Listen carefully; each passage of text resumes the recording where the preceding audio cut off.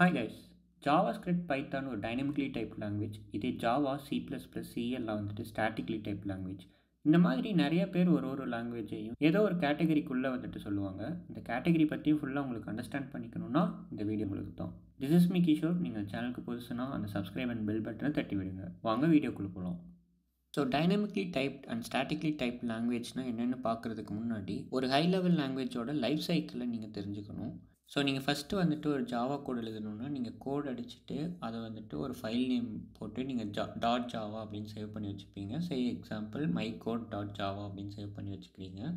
அதுக்கப்புறம் என்ன பண்ணுவீங்கன்னா Java C அப்படின்ட்டு சொல்லிட்டு ஒரு கமெண்ட் இருக்கும். So Java C space my code dot Java அப்படின்னு கொடுத்துருவீங்க. இது என்ன பண்ணணுன்னா கம்பைல் பண்ணும். உங்கள் மை கோட் டாட் ஜாவாவில் இருக்க எல்லா லைன்ஸையும் வந்துட்டு பார்ஸ் பண்ணி ஏதாவது மிஸ்டேக் இருக்கா என்னன்னு பார்த்துட்டு எல்லாத்தையும் உங்கள் கோட்லேருந்து பைட் கோடாக கன்வெர்ட் பண்ணும். பைட் கோட்னால் உங்களுக்கு வந்து மெஷின் அண்டர்ஸ்டாண்ட் பண்ணக்கூடிய ஒரு கோடாக வந்துட்டு கன்வெர்ட் பண்ணி கொடுத்துரும். ஸோ நெக்ஸ்ட் என்ன பண்ணுவீங்கன்னா இந்த கம்பைல் பண்ணி கொடுத்த கோடை வந்துட்டு ஜாவா ஸ்பேஸ் அந்த கொடுத்த இதை வந்துட்டு கிளாஸாக வந்துட்டு ஸ்டோர் ஆகிருக்கும். அந்த கிளாஸோட பேர் நீங்கள் கொடுத்தீங்க அப்படின்னா உங்களுக்கு அந்த ஃபைல் வந்துட்டு ரன் ஆகிடும். ஸோ இங்கே ரன் ஆகிறது பார்த்தீங்கன்னா உங்கள் பைட் கோட் தான் வந்துட்டு இங்கே ரன் ஆகிட்ருக்கும். ஸோ பேசிக்காக வந்துட்டு உங்கள் ஜாவாவோட லைஃப் சைக்கிள் பார்த்தீங்கன்னா நீங்கள் கோட் எழுதுவீங்க, அதை கம்பைல் பண்ணி பைட் கோடாக மாற்றுவீங்க. இந்த பைட் கோடை வந்துட்டு நீங்கள் ரன் பண்ணுவீங்க, ரன் பண்ணி உங்களுக்கு ரிசல்ட்டை கொண்டு வரும். ஸோ ஒரு பைத்தானோட லைஃப் சைக்கிள் பார்த்தீங்கன்னா நீங்கள் பைத்தானில் கோட் பண்ணுவீங்க, அதை டேரெக்டாக எக்ஸிக்யூட் பண்ணுவீங்க. ஸோ எக்ஸிக்யூட் பண்ணும்போது லைன் பை லைனாக வந்துட்டு உங்களோட கோட் வந்துட்டு மெஷின் அண்டர்ஸ்டாண்ட் பண்ணுற கோடாக கன்வெர்ட் ஆகி எக்ஸிக்யூட் ஆகும். ஸோ இதுதான் வந்துட்டு உங்களுக்கு இன்டர்பிரட்டட் லாங்குவேஜ் அப்படின்னு சொல்லுவாங்க.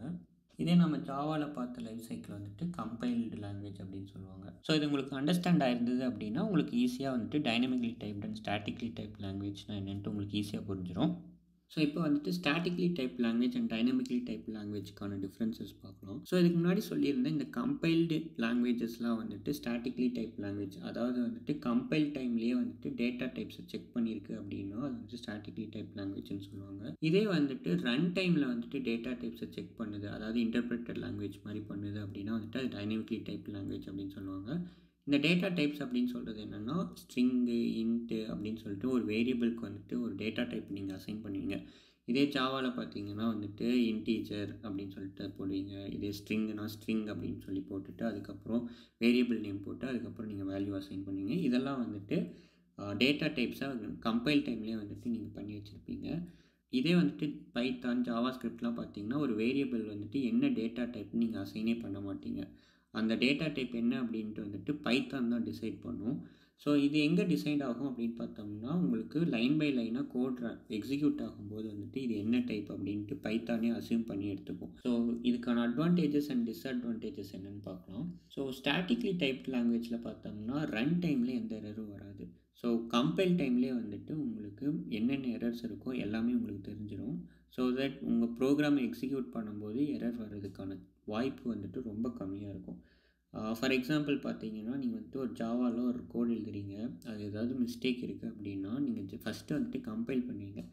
கம்பைல் பண்ணும்போதே வந்துட்டு உங்களுக்கு அது என்ன எரர் அப்படின்னு சொல்லி உங்களுக்கு தெரிஞ்சிடும். ஸோ நீங்கள் அதை ஃபிக்ஸ் பண்ணதுக்கப்புறம் கம்பைல் பண்ணுவீங்க. கம்பைல் பண்ணி ஓகே ஆகிடுச்சு அப்படின்னா தான் வந்துட்டு உங்கள் கோடை நீங்கள் ரன் பண்ணுவீங்க.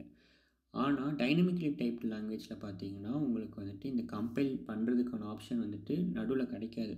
அந்த கம்பைல் பண்ணுறதுங்கிறதே வந்துட்டு ரன் ஆகும்போது தான் வந்துட்டு உங்களுக்கு கம்பைல் ஆகும். ஸோ அதனால் என்ன ஆகும்னா நீங்கள் ஏதாவது பக் இருக்க பைத்தான் கோடை வந்துட்டு எக்ஸிக்யூட் பண்ணிங்கன்னா நீங்கள் ரன் பண்ணும்போது வந்துட்டு எரர் த்ரோ பண்ணும். ஸோ இந்த மாதிரி உங்களுக்கு ப்ரொடக்ஷனில் புஷ் பண்ணதுக்கப்புறம் ஒரு ரன் டைம் எரர் வந்துடுச்சுன்னா உங்களோட யூசர்ஸ்க்கும் வந்துட்டு எந்த ப்ரோக்ராமும் ஆக்சஸ் பண்ண முடியாமல் இருக்கும். நீங்களும் வந்துட்டு ப்ரொடக்ஷனில் ஃபிக்ஸஸ் வந்துட்டு டக்குன்னு நீங்கள் கொடுக்க வேண்டியதாக இருக்கும்.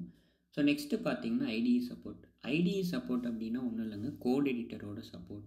ஸோ ஸ்டாட்டிக்லி டைப் லாங்குவேஜஸ்க்கு பார்த்தீங்கன்னா கோட் எடிட்டரில் பார்த்தீங்கன்னா உங்களுக்கு வந்துட்டு எல்லா சப்போர்ட்டும் கொடுத்துருப்பாங்க. இதே டைனமிக்லி டைப் லாங்குவேஜஸ்க்கு பார்த்தீங்கன்னா வந்துட்டு கம்மியான சப்போர்ட் தான் வந்துட்டு உங்களுக்கு கொடுத்துருப்பாங்க.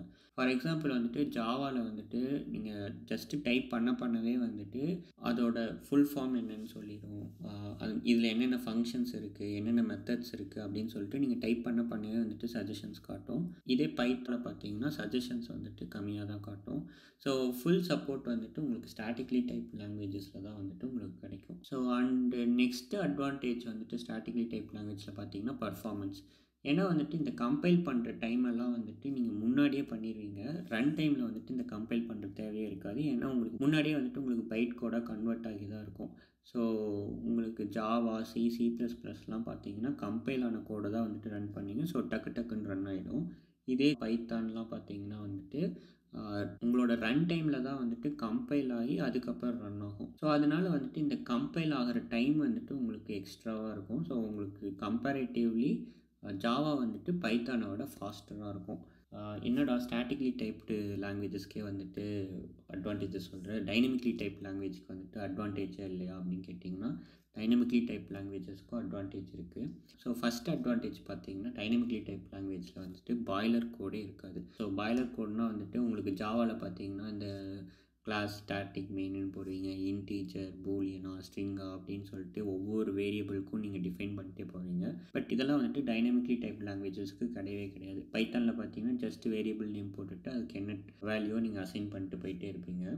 ஸோ இந்த இதில் பார்த்தீங்கன்னா உங்களுக்கு பாய்லர் பிளேட் வந்துட்டு ரொம்ப கம்மியாக இருக்கும். ஸ்டாட்டிக்லி டைப் லாங்குவேஜஸில் வந்துட்டு அதிகமாக பாய்லர் பிளேட் இருக்கும். ஸோ இதனாலேயே பார்த்தீங்கன்னா வந்துட்டு நீங்கள் கோட் பண்ணுறது வந்துட்டு டக்குன்னு பண்ணிடுவீங்க.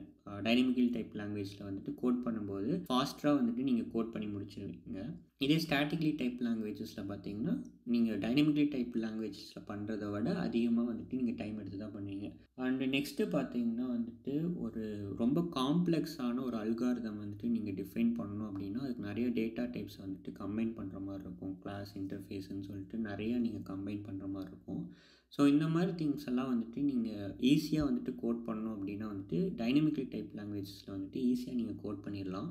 இதே வந்துட்டு ஸ்டாட்டிக்லி டைப் லாங்குவேஜஸில் பார்த்தீங்கன்னா நீங்கள் அந்த டேட்டா டைப்ஸு, இன்டர்ஃபேஸு அதெல்லாம் வந்துட்டு டிஃபைன் பண்ணுறதே வந்துட்டு ஒரு காம்ப்ளெக்ஸான விஷயமா இருக்கும். பட் உங்களுக்கு டைனமிக்லி டைப் லாங்குவேஜஸில் வந்துட்டு இதெல்லாம் டிஃபைன் பண்ணாமல் டக்குன்னு அந்த அல்காரிதம் வந்துட்டு நீங்கள் அடிச்சுட்டு போயிட்டே இருக்கலாம்.